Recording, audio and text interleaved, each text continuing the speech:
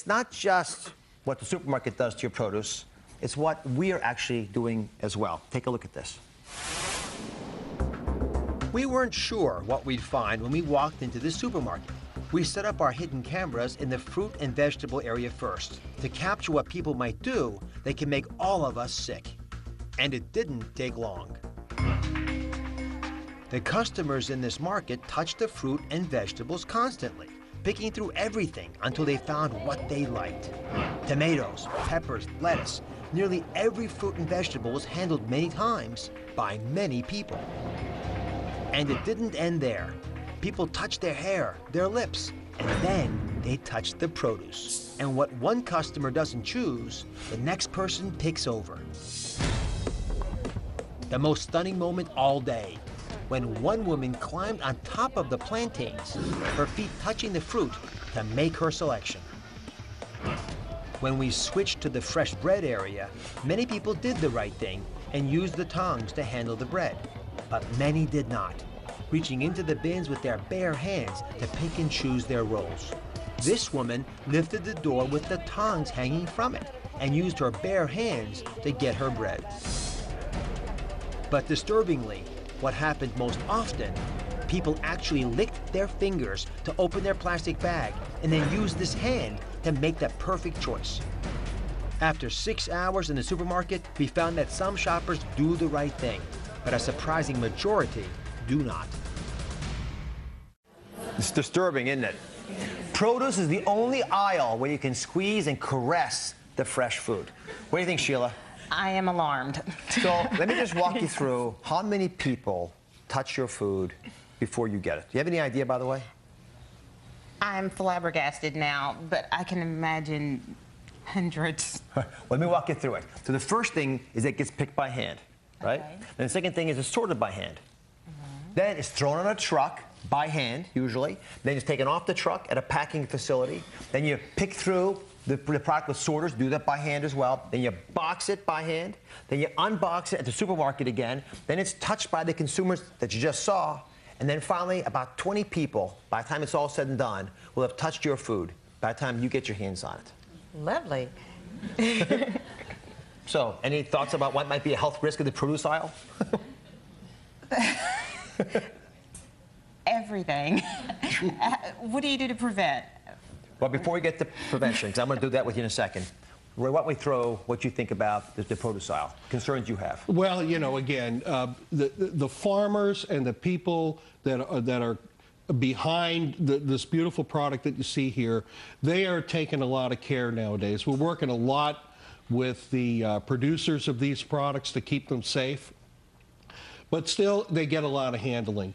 And we cannot absolutely prevent the pathogens that are on the farm, in the birds, in the water, in the animals that may be there, from getting on a lot of these crops. But right now, we can't absolutely guarantee you that foods, as nice as they look like this, are not contaminated. So here's the big story, and I spent a lot of time thinking about this, Sheila.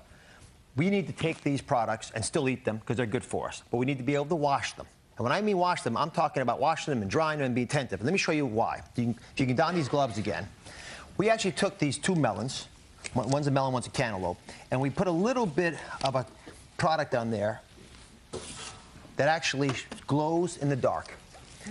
And this glow-dark treatment is going to allow us to see how cutting it with a knife can sometimes spread bacteria from the outside into the inside. So, you want to help me? Sure. Because a lot of people think, hey, it's thick rind, what's the big deal? If I cut through it, I'm only eating what's on the inside. So, if you could, get ready with this. You get to be the assistant. Very good. Turn the lights down. Okay. Just shine the light. So shine the light right there. We'll do both of these. Sides. Yeah. So can you see that? Can you see how it's spread through on both sides?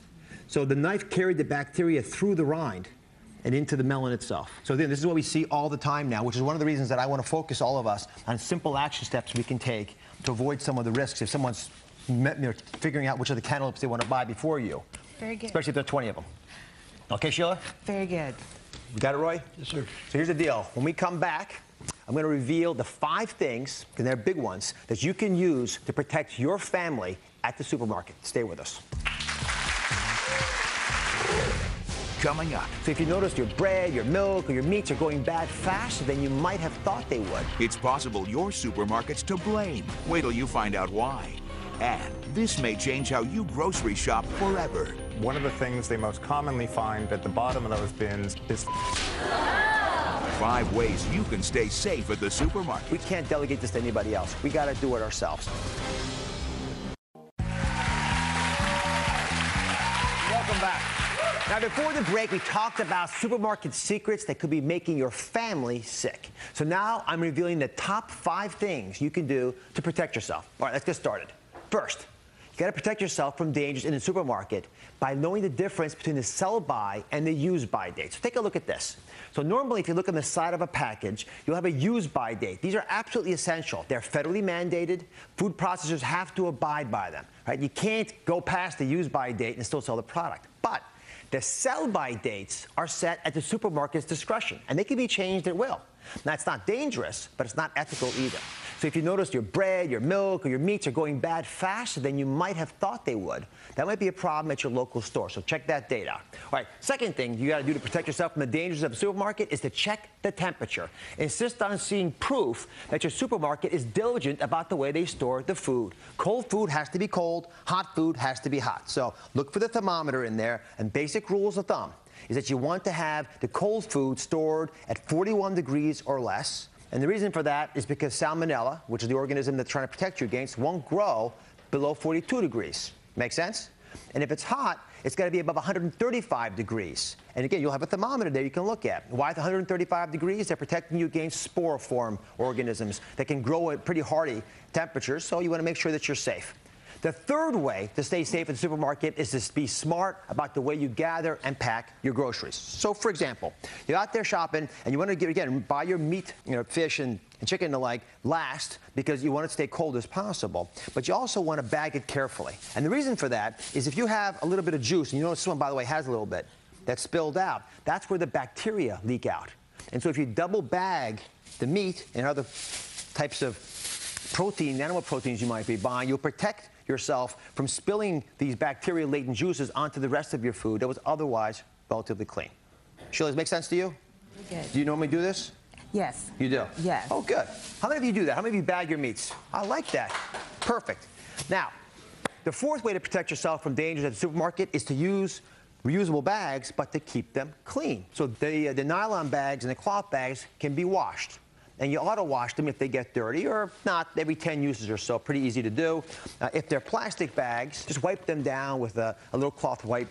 Use a little bit of vinegar, for example, or something that's acidic and might be able to kill some bacteria. Simple, easy thing to do, so it allows you to help the environment, but help yourself as well. The fifth way to stay safe at the supermarket is to avoid buying anything in a bin. And if you look at the people reaching into the bread bin, you'll see why so many could be contaminating the bread because they're not using those little tongs. Doug, you've done a fair amount of research in this area and startled me with an amazing bit of insight about one of the most common findings that you have. the leading supermarkets are moving away from this kind of contact, as you see in the video, and one of the things they most commonly find at the bottom of those bins is false fingernails. Like these. So, and there's not much you can do about this. So it makes sense that a lot of large chains are moving away from these open bins. So next time you walk by one of these, look for the alternative options that are out there, prepackaged goods. Listen, I gave you 5 tips that I think can be very helpful. At the end of the day, we can't delegate this to anybody else. We got to do it ourselves. They're all actionable. They're easy to do. Please share them with the people in your life, because if we do it together, we'll drive quality through the supermarkets. You on board? Yes. All right. We'll be right back.